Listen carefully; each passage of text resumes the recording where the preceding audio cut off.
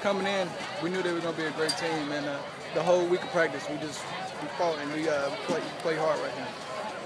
Okay. 180-something yards, I think 188, 194, something like that, 3 touchdowns. I mean, did you know you were going to have to go like that? I knew I was going to have to be a warrior and put the team on my back. And like I said before, having to watch Corn and seeing him do the same thing for us, so I wanted to carry on and keep doing it, man. Okay. Finally got the lead. Talk about that last little bit once you guys went ahead.